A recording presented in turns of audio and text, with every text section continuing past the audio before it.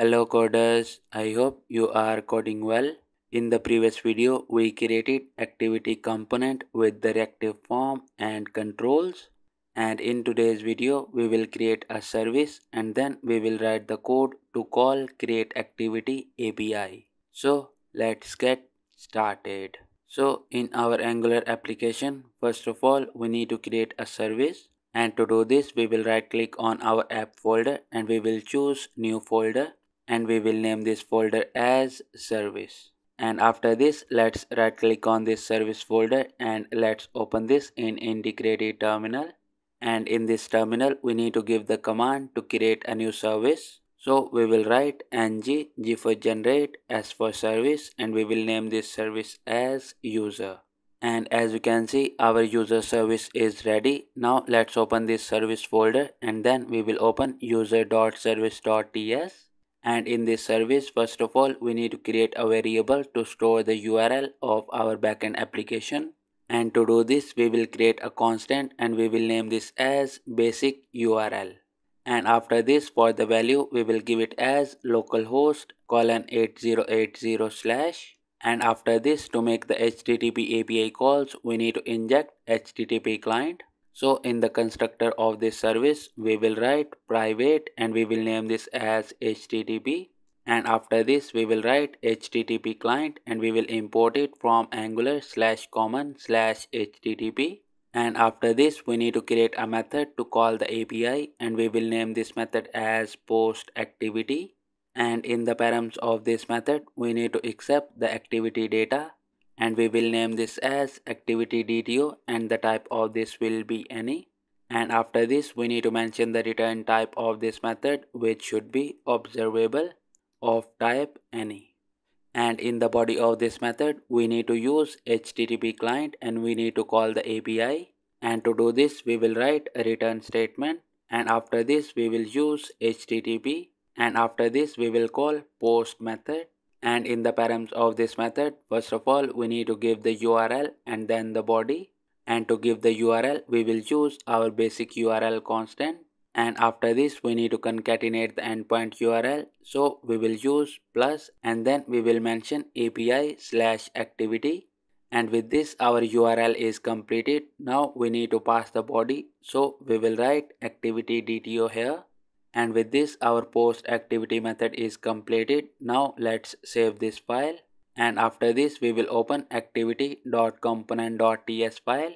And in the constructor of this component, we need to inject the user service.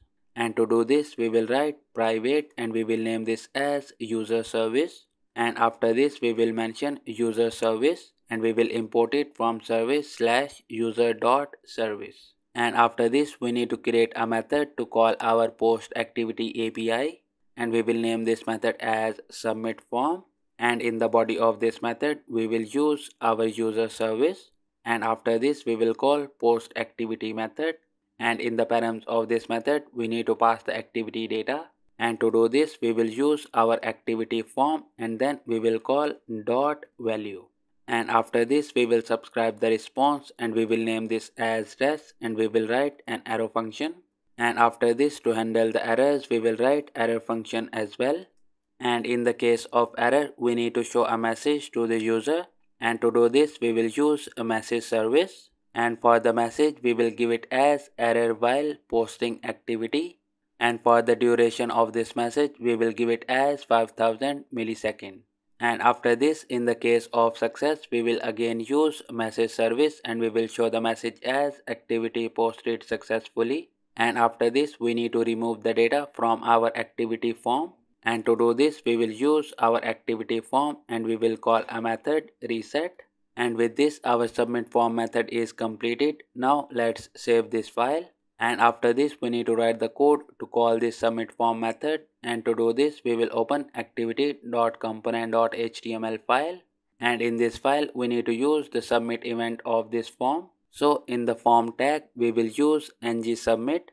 And on the submission of our activity form, we will call submit form method. And with this, our HTML code is completed as well. Now let's save this file and let's run our application.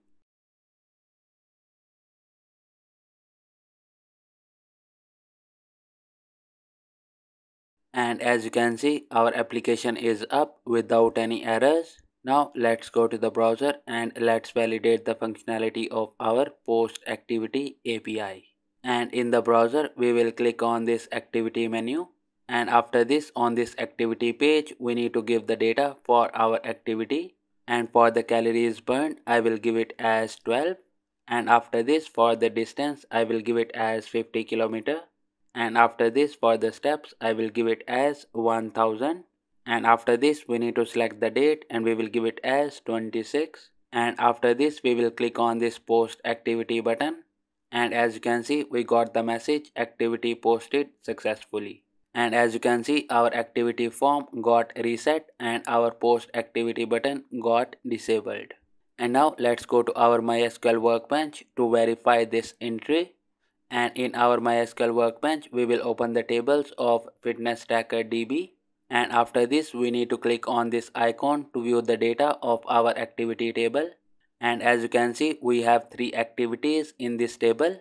And for the activity with the ID 3, we got the calories burned as 12, and for the distance we got 50, and for the steps we got 1000, which we just gave.